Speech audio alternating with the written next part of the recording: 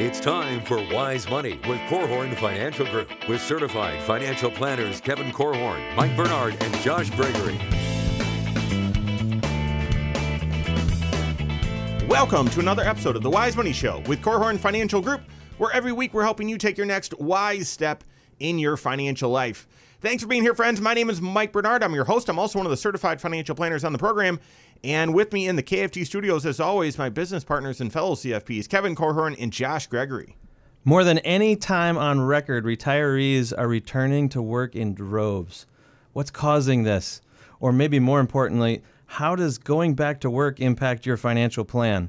We'll help you unpack the opportunities and the consequences on this episode of Wise Money. And that's right. This is a trend. However, we get this question a lot. We've gotten it a lot in the past year, but certainly throughout our career. So how does it impact you financially? We're going to help you navigate that. If you have a question for the show, we'd love to hear from you. If you have any questions about your own financial situation or kind of need to start the planning process, we're here to help. Call or text us 574-222-2000. That's 574-222-2000. Online, wisemoneyshow.com. And then all over social media, wherever you're at, we are there as well.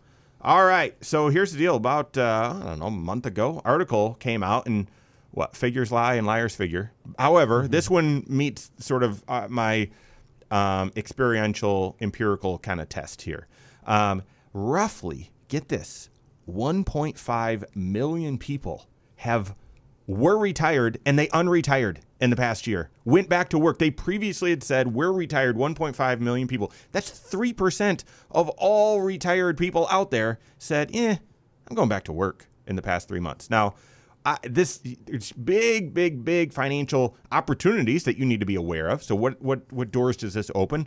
And what do you need to be aware of? What landmines do you need to, tiptoe around? But first, guys, just curious your opinion. Like, why? Why do you think this trend is occurring? Well, before we say why, can we say thank you? My goodness, can you imagine how rough it would be hiring folks if this 1.5 million people weren't back in the workforce? I mean, there is just a shortage of workers in almost every single industry. So is that what you think it is? The labor market got too hot where it's just too enticing? Wait a second. I left my job when I was doing, making this much and I could return to work making even more. Or I hear there's a bakery on the radio station that I tend to listen to. There's a bakery that talks about hourly wages at a bakery. Uh-huh. It's mind-blowing how much they're paying for.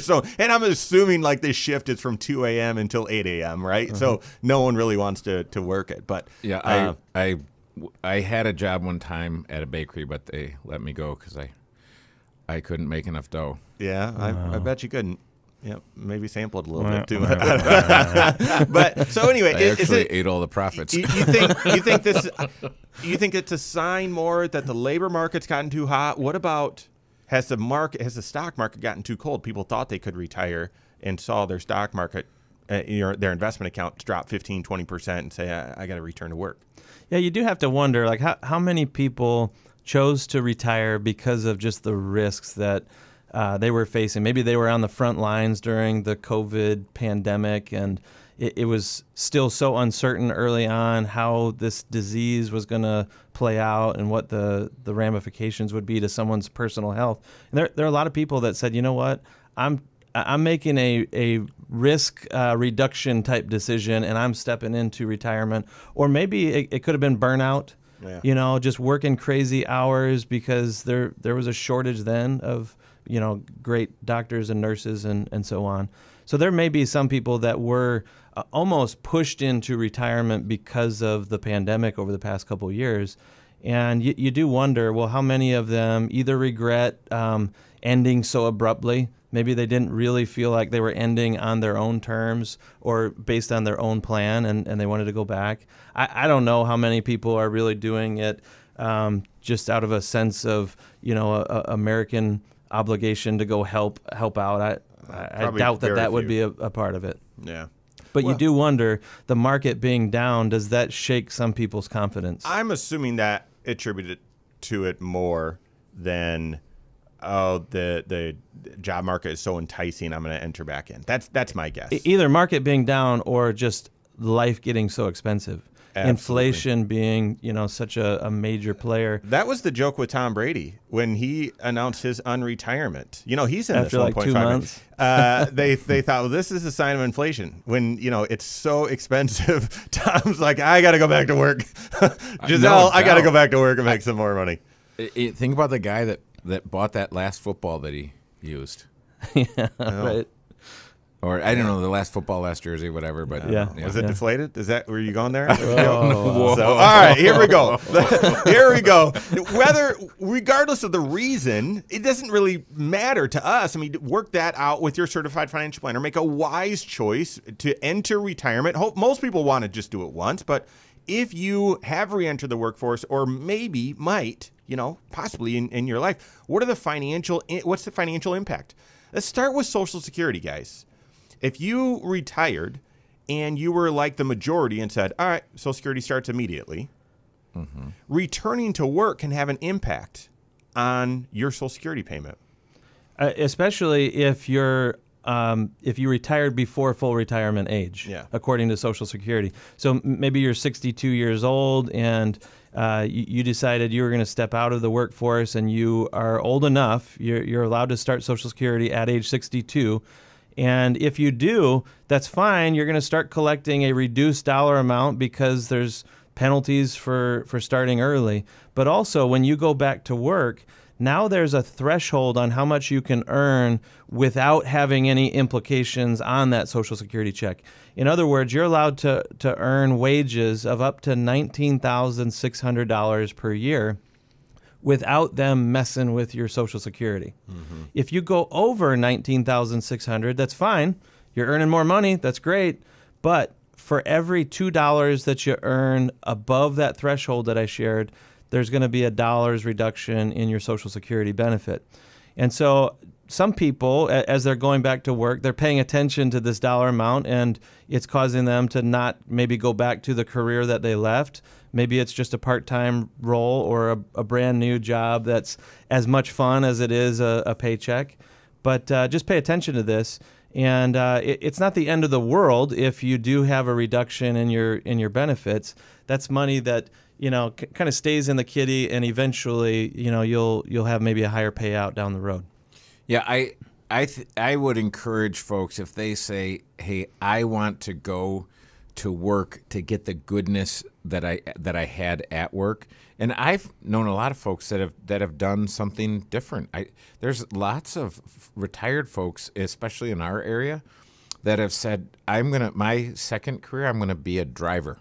And I know some of these retired guys, in theory they're retired, but they'll drive buses from out of Goshen down to Florida, Atlanta, things like that.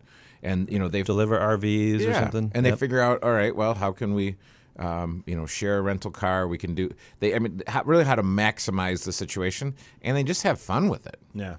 So there are some fun things you can do. There are some options you're going to want to look into this if you say, well, wait a second, I am going to make more than that limit that Josh said, and I don't really like having my Social Security penalized. I believe there are options where you could pay back all of your Social Security and basically make it like it never even happened. That's a topic for a different show. You could even pause your Social Security. That's the topic for a different show as well. Work with your CFP on that. But the other point that we'd make about Social Security and going back to work, if you're past your full retirement age, no problem. Make all you want. Go out and make as much money as you want. Now, we're going to talk about taxation. Your Social Security likely will be more taxable if it wasn't being taxed before. It would be because you're making more money and you're above that threshold. Again, we'll get to that. But it wouldn't be penalized.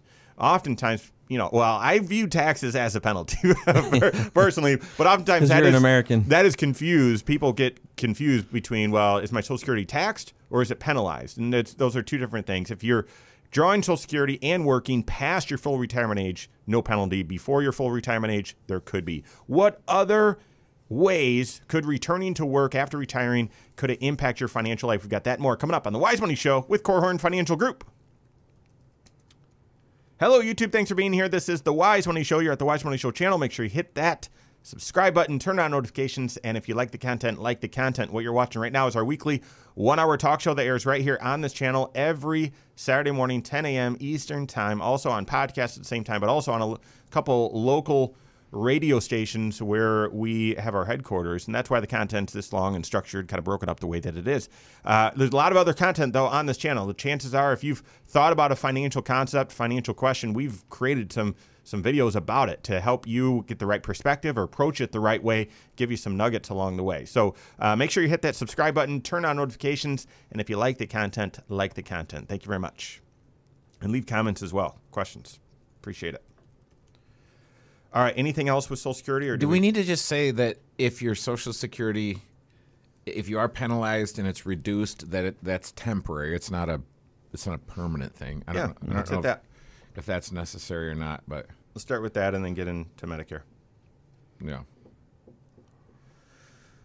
I mean, if you're going to clean that up a little bit, then you might also point out that in the year that someone reaches full retirement age, they're allowed to earn even more before any of those reductions apply. Yep. Okay, so here, if you're under full retirement age and want to stop Social Security benefits, you must do so within 12 months and file a request for withdrawal of application.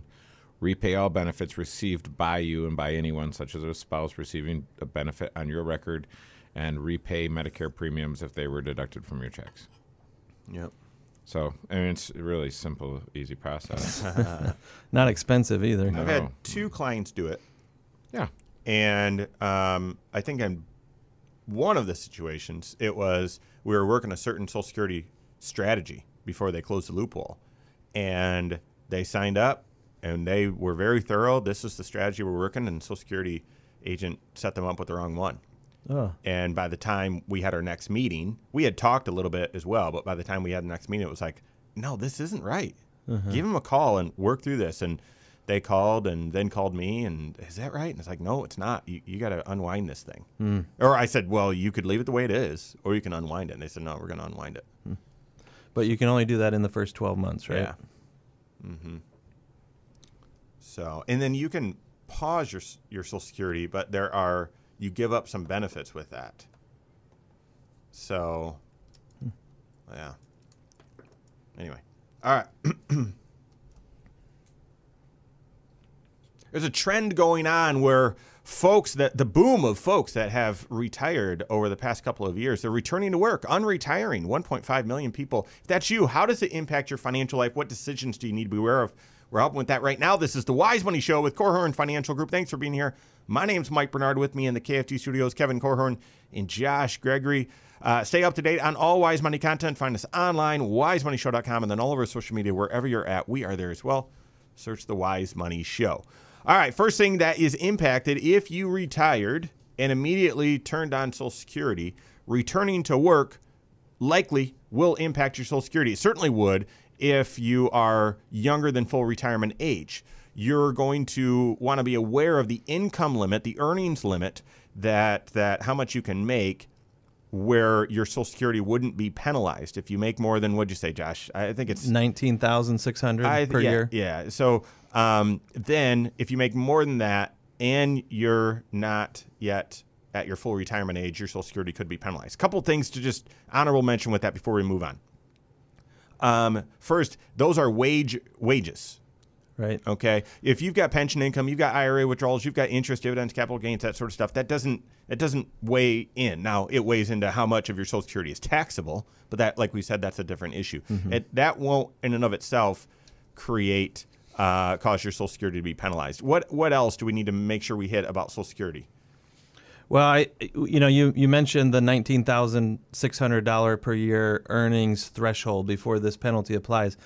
Just keep in mind that in the year that you reach full retirement age for you, it's unique based on the year that you were born, you're actually allowed to earn quite a bit more than that. It's $51,960. So just a lot more money that you're allowed to earn without them penalizing you any on going over the earnings threshold. I think this is going to apply to most folks because if you're considering going back to work, it likely means you're on the younger age of retirement.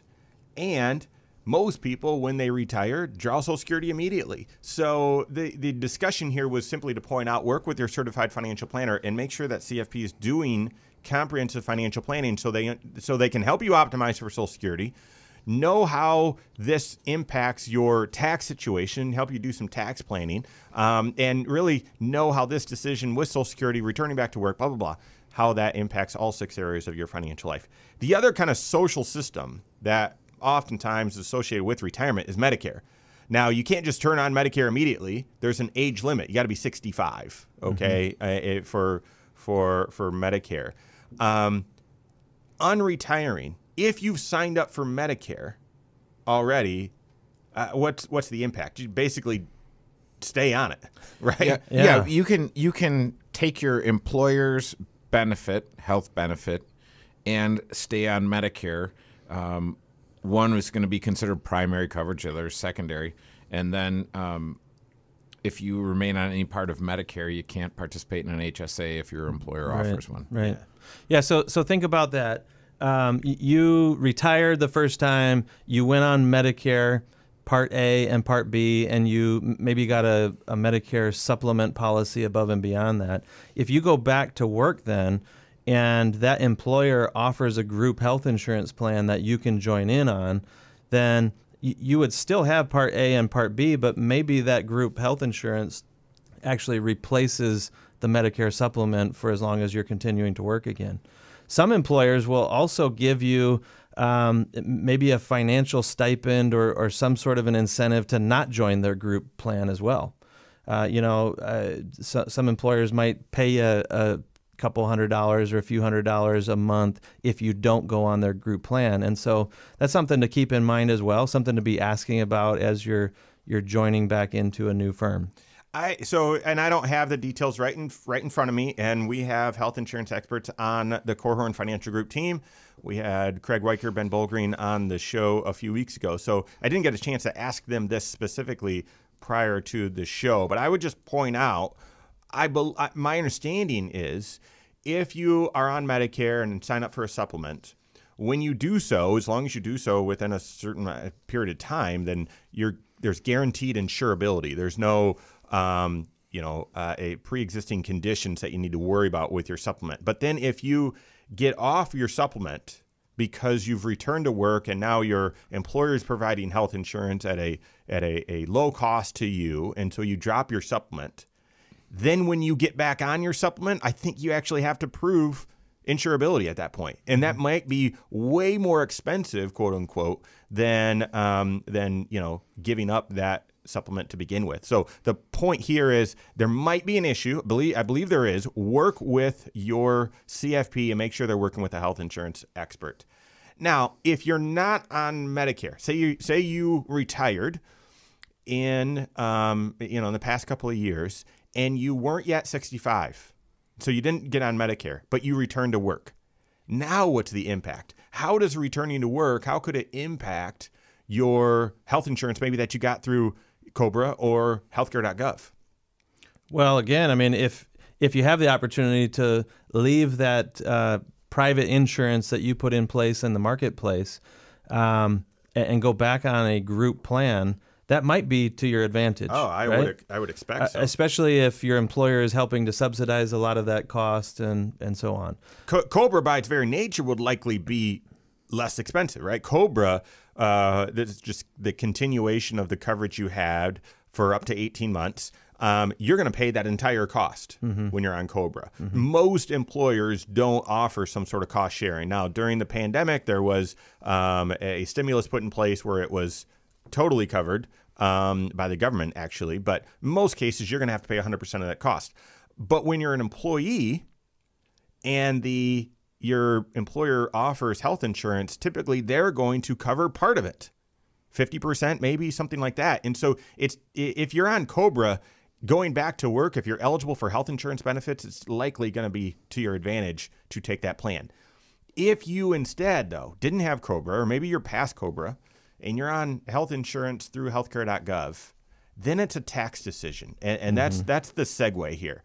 When you signed up for healthcare.gov, you input, hey, here's how much I think my overall income is going to be for the year. And that influenced how much you're going to pay for your health insurance that you purchased through healthcare.gov. And you could have been paying a reduced monthly premium amount, And actually, this is so confusing. I haven't mastered how to communicate this. The reason you're paying a reduced monthly amount is because you're getting tax credits in advance, okay, based on, well, my income's only going to be this. Well, when you go back to work, that likely means your income is going to be higher. And so you might think, and this is the key point, folks, you might think, okay, well, all of a sudden I found out my income is going to be higher, so I will drop my health insurance through healthcare.gov, and I'll pick up the employer-sponsored plan, and I'll be fine. No, that's not how it works. Even while you were on that insurance for healthcare.gov, you weren't saying, well, this is just what my income is during this pocket of the year. This is what my income is going to be for the whole year. Right. If you wind up for that entire year having income above those levels, even if it was just a few months that you had insurance through healthcare.gov, you're going to have to pay those premium tax credits back. Does that make sense? Yeah, I think so. And a variation of that story is maybe you don't go back to work for another employer. What if you started your own side business or something? Yeah. Become self-employed. Now, again, same issue. Maybe your income starts getting high enough that you lose some of the benefits that you thought you were going to have earlier in the year. But pay attention to the fact that health insurance premiums for a self-employed individual have different tax ramifications than for an employee of a business. That's right. So this is when they launched healthcare.gov, the Affordable Care Act, that brought a health insurance decision connected. It made it connected to your other parts of your financial life, specifically your taxes, meaning your CFP needs to be involved in working with your health insurance agent and advisor to help you navigate this landscape. What else is impacted when you unretire, return to work? We've got that and more coming up on the Wise Money Show with Korhorn Financial Group. Third segment. So it's interesting as you look, there's actually a site called unretire.com. Or actually it's called theunretiring.com. And they've got some pretty awesome resources. Sounds ominous, actually. Sounds like a bad movie. So they give these reasons why you would do it. You're having trouble making ends meet. You've become too sedentary. You can't adjust to your new life. You've lost social connections. I'm like, that's not possible because I think of certain retired people that I know, like they have these faux social connections on Facebook all day long. You love being in the workplace. You're ready to start over in the workplace. You have a great idea for a new business, or it's time to pursue your passion. So, I mean, cool. It is interesting, and I don't know if we say this, but I mean, if you ask me, what's the financial plan that has 100% certainty of success? Don't retire. Don't retire. Yeah. I mean, we were doing a presentation yesterday for a group that we have the retirement plan for, and Josh Fitzke said, what does retirement look like for you? And one of the guys said, work. So I'm like, all right, well, yeah, that guy's retirement will work. But this is the thing. You have these fire people who are like, okay, financial independence, retire early. And then they'll put themselves on YouTube, right? So I retired at 32, and now I'm doing this. Now I have a job. Yeah, and I'm like, okay, dude, YouTube job. You did not retire, because you're doing something. Right. You might have changed occupations. Yeah. But anyway. All right, third segment. Over 1.5 million people that have retired have returned to the workforce in the past 12 months. This is a new trend. How does it impact your financial life? We're helping with that right now. This is the Wise Money Show with Korhorn Financial Group. Thanks for being here. My name is Mike Bernard. With me in the KFG studios, Kevin Korhorn and Josh Gregory. Every episode of the Wise Money Show is on the YouTube channel. Go check it out wherever you listen to YouTube, or I guess on your phone or wherever. Go to YouTube, search the Wise Money Show, and subscribe to it there. And then also turn on notifications, because not only is this show available each and every week, but all sorts of additional content. We publish content there Monday through Friday. So Monday through Saturday. And make sure you're made aware every time we drop new content. Go to YouTube, search the Wise Money Show. All right, so unretiring, what's the financial impact? Now, there's Social Security and Medicare, health insurance. Those are the biggies. But there's a lot of other ways that unretiring will impact your finances, and some of them bring on more opportunities than consequences. Let's talk next about tax planning. How does unretiring impact your tax situation? Well, I mean, obviously, it's going to have an impact on the income that you show for that year. You're going to stack now some wages on top of whatever other income you had already started. Maybe you started your pension, maybe you started Social Security, and you're going to throw additional income on top of that. And so it could start to cause some of your Social Security to become more taxable than it otherwise would have been. It still may be worth it, though, right? Having extra income coming in can have a wonderful impact on just the family budget. Could be funding some cool stuff that you're doing in a semi-retired kind of a lifestyle. Maybe it's funding some travel or whatever. But just pay attention that you may find yourself going from paying almost no taxes to now all of a sudden I need to be paying attention to the amount I'm having withheld from my paycheck, or maybe I need to be paying some quarterly estimates, that kind of thing. I think of first tax planning, like tax shelters. So going back to work, you might now be eligible for a 401k.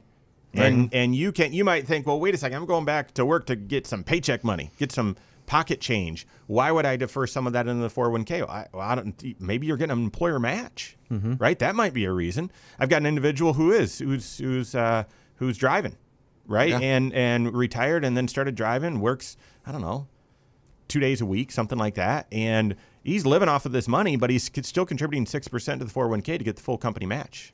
And so that becomes an interesting planning question as well. Do I do that pre-tax and reduce my taxable income, or do I do that post-tax? Yeah. And I've talked to folks that have said, hey, I'm going to retire at 65, and then at 66 they're still working, and then you say, well, how's this retirement plan going? And they say, well, I'll probably work till I'm 70, but what should I do about Social Security? And I've seen them turn on the Social Security to do a couple of different things. What you've mentioned, Josh, is, all right, well, I'm going to do some extravagant travel or do some things with my family. Or what you said, Mike, I'm going to fund my retirement plan, or fully fund the retirement plan. I had a client who had an interesting career. He was an engineer. He worked for John Deere, and he said he loved the company. He didn't like the work. He moved, and he was an engineer at a different company, and he said he loved the work but didn't like the company. Wow. Interesting. And he retired because he said, listen, I've been around long enough to know that, by the time you get to be about 75, you just make plans on how to die. And so he had this idea that, look, I want to do some living before I get to 75. So they went and kind of built a dream home, and then he said, hey, I've got this goal of paying off my mortgage, because the mortgage they had on their home wasn't an issue, didn't impact their retirement at all. But he said, hey, I want to do this. So he started doing consulting work and did consulting work pretty heartily until that mortgage was paid off. Interesting. That's cool. Great. One of the other advantages, same line of thinking here on tax shelters, you have to, in order to fund a Roth IRA, let's say, you have to have earned income. You have to have wages, or you have to have a self-employed business or something like that. And I've seen a number of people go back to work here recently, and they're earning now enough to fund a Roth IRA for them and for their spouse.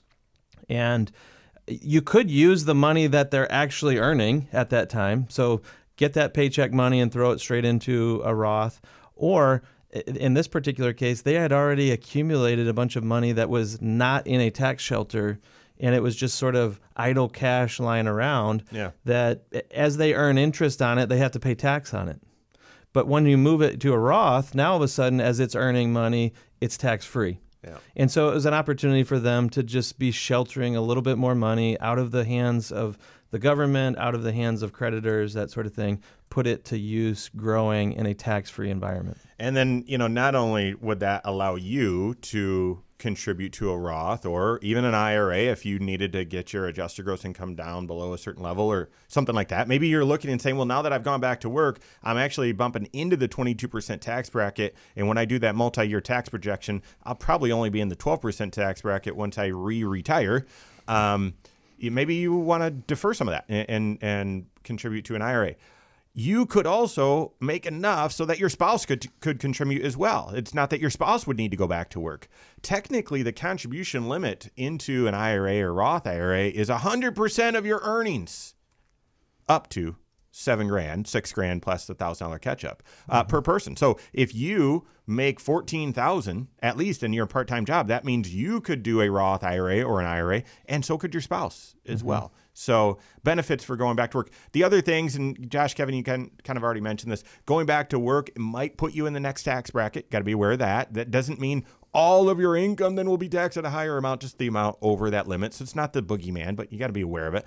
Second is if you're still drawing Social Security, earning more money could mean more of your Social Security is taxable. Now, this is the scary part where, okay, I'm going to go to work and I'll make an extra $10,000 and it causes $20,000 to be added to your taxable income. Not the end of the world, not a reason not to work, but something to be aware of. And then finally, does this mean you going back to work, does it mean your income's going to be high enough where 2 years from now, you'll actually have to pay more for your Medicare via your frenemy, IRMA, where you now have to pay a surcharge on your Medicare. So all of those are tax planning considerations and others. Maybe you don't do a Roth conversion. This is one of the reasons why, if you consider that strategy, you might want to wait until near the end of the year to do that, just in case you go back to work. There's other income, something like that.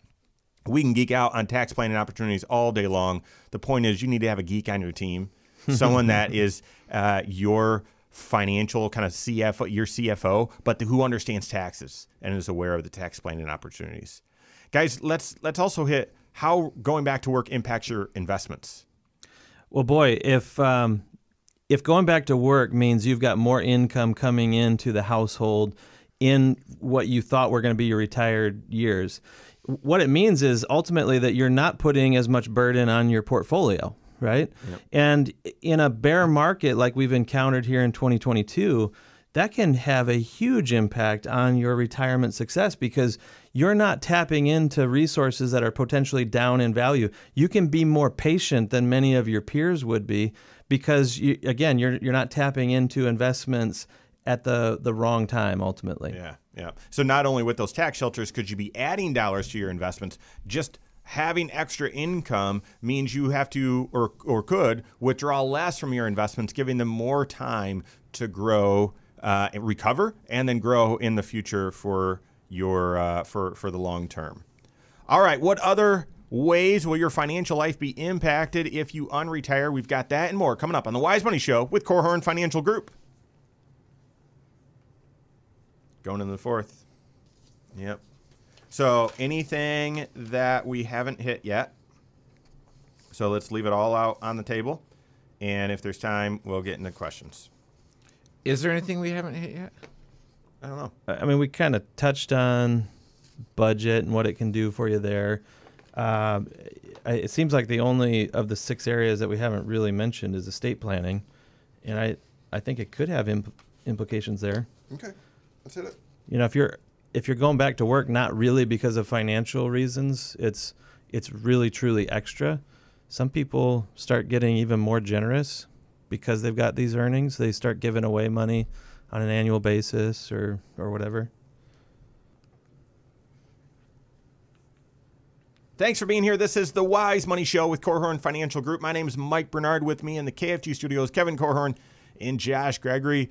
Every episode of the Wise Money Show is on podcast. Wherever you listen, go search the Wise Money Show and follow us or subscribe to it there. And you can listen to every episode. And also, when you're there, do us a favor and rate the program. We appreciate that. All right, up until this point, we've been focused on unretiring. And Kevin mentioned there's even a There's even a website out there that really, I mean, number one, if this is part of your part of your financial plan, whether it's something that you've been planning or just kind of came up, work with your CFP on it. I mean, we get this question all the time. I'm thinking of going back to work. And while it's a newer trend, I think because primarily the market's down, life's gotten more expensive, the job market's heating up. I also think, Josh, you mentioned this, that a lot of the COVID retirement was faulty retirement. I was leaving something as opposed to going to something. Lots of reasons why there's an uptick in this, but this isn't a new phenomenon. Work with your CFP so you can plan out specifically what opportunities does this create and what other adjustments do you need to be aware of. Your CFP that's doing comprehensive financial planning will help you cover all of these things that we've mentioned and more. But what else, guys?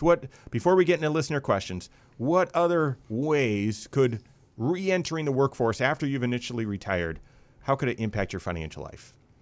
Well, I think maybe the most obvious one that we've sort of glossed over a little bit throughout this show is just the implications that it has on normal cash flow.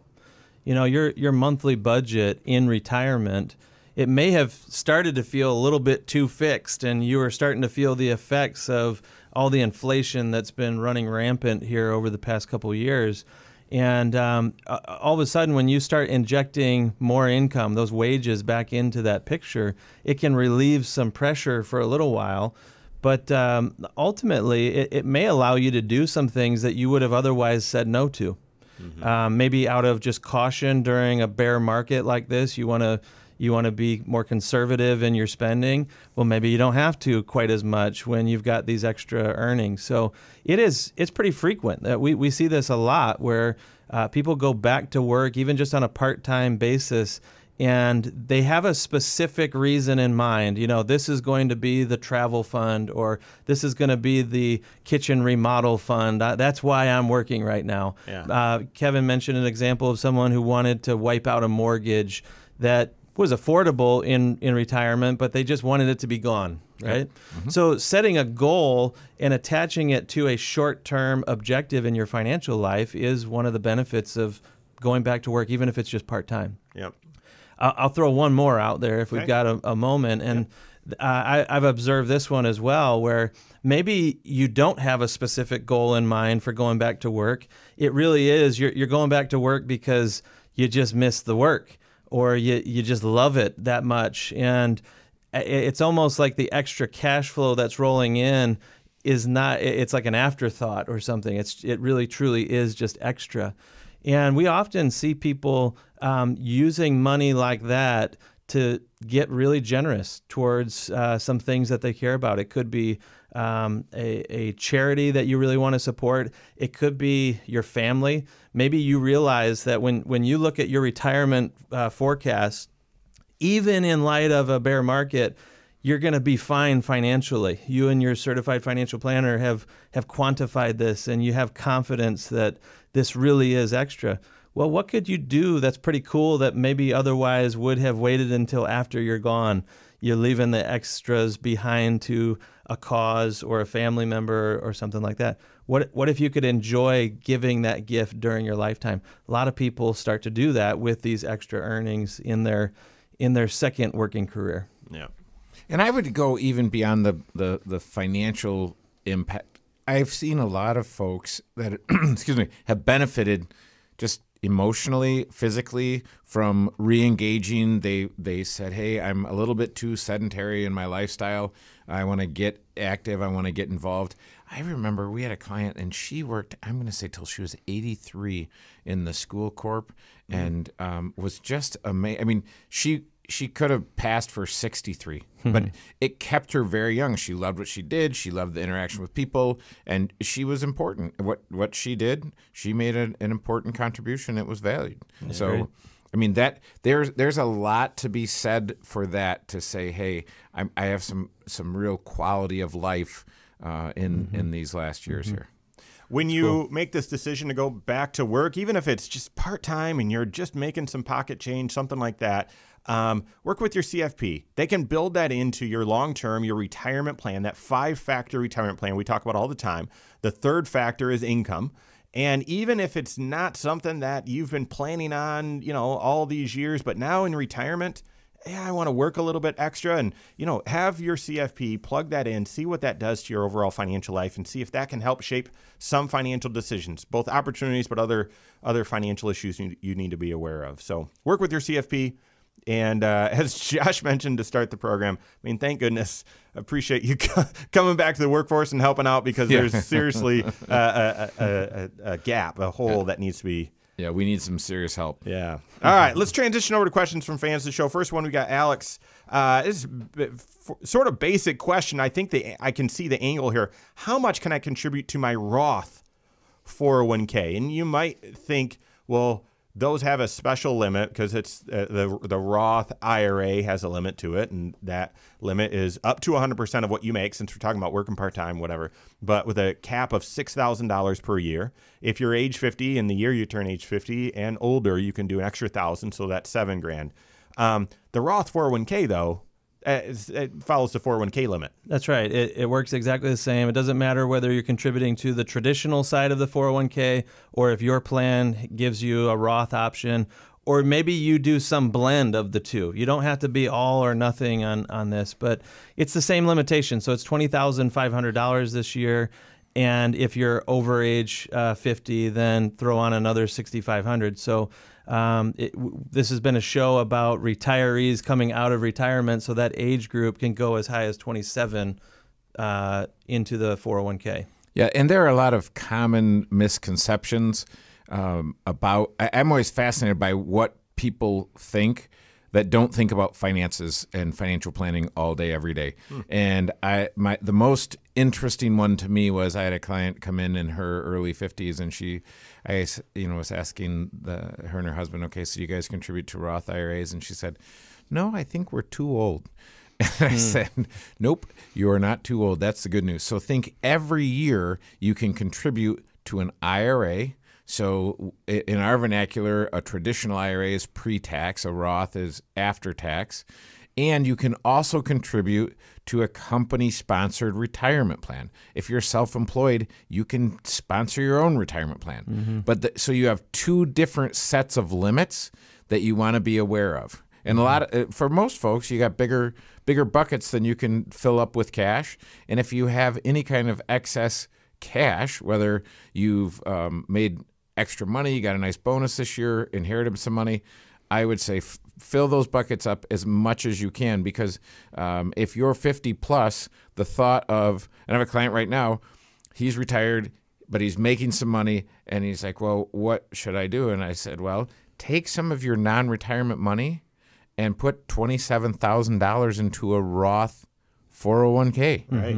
Mm-hmm. So you can get $27,000 working totally tax-free. Yeah. And that's the key. You can't be retired and contribute to these retirement plans without some earned income, some wages. Right. So you need to be doing some sort of part-time work or whatever in retirement in order to make yourself eligible. Mm-hmm. All right, next question from Vito. Is taking money from my IRA, does that count as income towards healthcare.gov, those premium tax credit subsidies? What about rental income? Yeah, it all counts.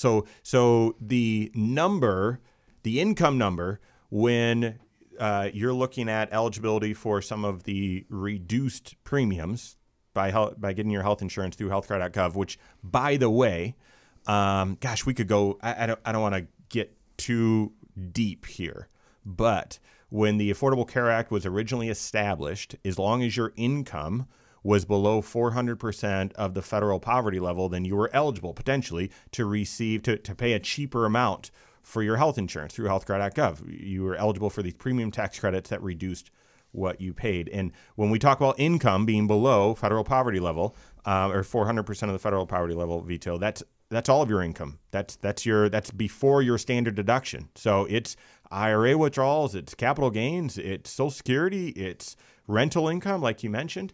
Now, you can reduce that by some above-the-line deductions, 401k contributions, HSA contributions, that sort of thing. But it's before your standard deduction. It's not your taxable income. It's your modified adjusted gross income. Now, that was how the subsidies worked prior to the stimulus packages from the pandemic. The worst title to a stimulus package ever, the American Rescue Plan Act. I just don't know what a Plan Act is. Sounds redundant. I don't know what that is. But the ARPA, American Rescue Plan Act, basically took those thresholds and got rid of that cap, that 400% above the federal poverty level. That's no longer a cap, and it was supposed to basically then, no matter what your income was, you were only deemed to afford a certain percentage of that income that could go towards health insurance. And if all your health insurance premiums fit within that percentage, then fine. But if it didn't, then you got a premium tax credit for, so that your premiums would fit within that threshold. Sounds confusing. Trust me, it is. But here's the thing: those subsidies, that change within the American Rescue Plan Act was set to expire at the end of this year, and enter the Inflation Reduction Act of 2022, also known as. I thought you were going to say that was the worst named act ever. The biggest lie, maybe. Anyway, I won't go further on that. But baiting you. Just don't call it IRA, and don't call it an IRA either. But yeah, you can't really say it's going to reduce inflation. So who knows what we're supposed to call this thing. But that has extended these unique subsidies from ARPA, extended it through the end of 2025. It's a big idea. Tax planning is now still just as important as ever when you're getting your health insurance through healthcare.gov. And if I can just stay on my soapbox a little bit, well, then who does that apply to? Well, if you lose your job, you're in between jobs. If you're self-employed, absolutely. If you plan to retire early, before Medicare, before 65. I mean, this impacts you. Your tax planning is now more important and will stay more important for the next 3 years than it otherwise would be. You've got to make sure you're getting the right plan. So work with your health insurance advisor and your CFP to pick the right plan through healthcare.gov, but be aware of the tax consequences and the tax planning that needs to accompany that. So work with your CFP on that. All right, guys. That's all the time we have for today. On behalf of Josh Gregory, Kevin Korhorn, all of us at Korhorn Financial Group, have a great weekend. We'll see you next Saturday for the Wise Money Show with Korhorn Financial Group. Securities offered through Silver Oak Securities, member FINRA/SIPC. Advisory services offered through KFG Wealth Management, LLC. Doing business as Korhorn Financial Group. KFG Wealth Management, LLC and Silver Oak Securities Incorporated companies are unaffiliated.